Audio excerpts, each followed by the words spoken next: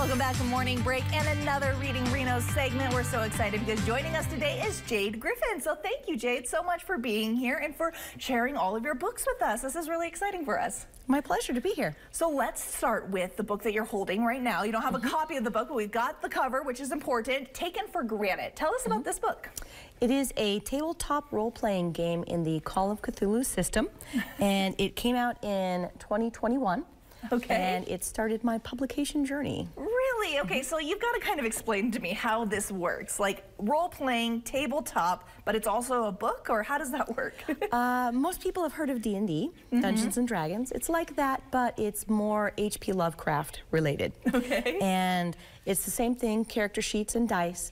And I write and publish my own adventures on drivethrurpg.com. Oh my gosh, that is so fun. How in the world did you get started writing something like that? A friend of mine said, hey, I've heard of this workshop on Storytelling Collective called Write Your First Adventure, and that's what started it. Wow, that is so fun. And so this one was just published for the first time in 2021, is that right? Yep. And you've kind of just continued writing and writing and writing and publishing books. So let's talk a little bit about the next book that we have is called The Lone Collection, which is very unique. I like the story.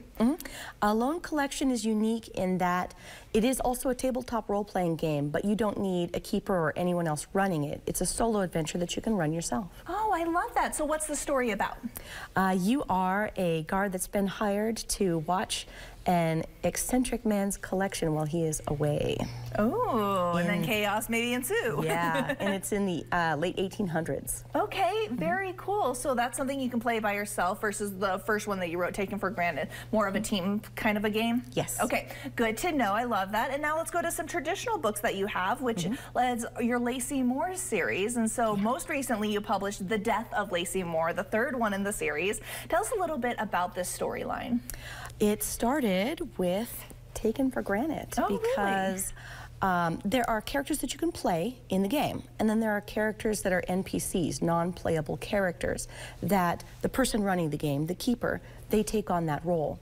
But when I leave the table, they have their own stories and they don't stop talking, so I write them. What? That is so cool, Jade. I mean, like, you're blowing my mind because we've had a lot of very interesting people come on the show talking about their work, but nothing like this. So what was it about Lacey Moore and her storyline that was just like, I have to put this down on paper?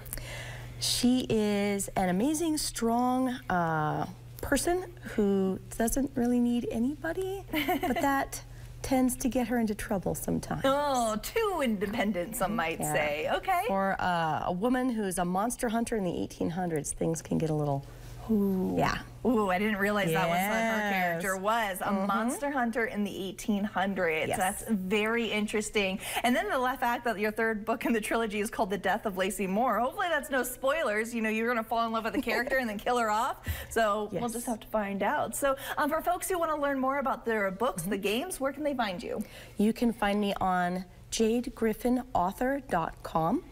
Or you can go to drivethrurpg.com and look for my name, Jade Griffin, as a creator there. And I should mention, Griffin is with an I-N, so G-R-I-F-F-I-N. Correct. And we've got a little bit more time. So what advice would you have to other people who are aspiring writers?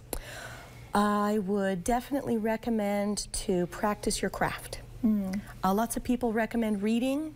Find a model that you like. Study what they do. And keep plugging away. Keep plugging away. So when it comes to role-playing games, was that something you were already interested in? Yeah, she says yeah. Wait, are we talking Dungeons and Dragons, or were there other ones that you really liked? Oh, there are other ones too. Oh, tell me. I'm not familiar. There are different ones. There's The Strange, there's Star Wars, there's even ones for like Aliens or Star Trek or you name it. There's probably a role-playing game out there for it. I love that. See, she's like opening my mind to a whole new world of gaming right now, which I absolutely love.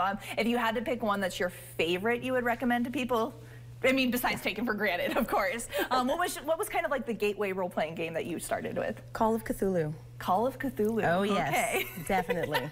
She's grinning so much right now. I love that. You know she likes this game. And of course, you're going to check out her multiple games, her multiple books right there. Taken for Granted is the first game. And then, of course, there are so many books you want to check out as well. We are so honored to have a local author here who's really just doing cool things out there in the world. So thank you, Jade, so much for being here. And I'll make sure that your website and all your information is on our website so that people can check you out. I think that'll be a lot of fun. Maybe we should get like a group together to play Taken for Granted and stuff. I will totally run. You'll do that? Yes. Okay, done. We're going to have the author of the game join us for a game. I think that would be fantastic. So Jade, thank you so much for being here. We appreciate it. You're very welcome. It's my pleasure. All right, and thank you guys for watching. We'll be right back.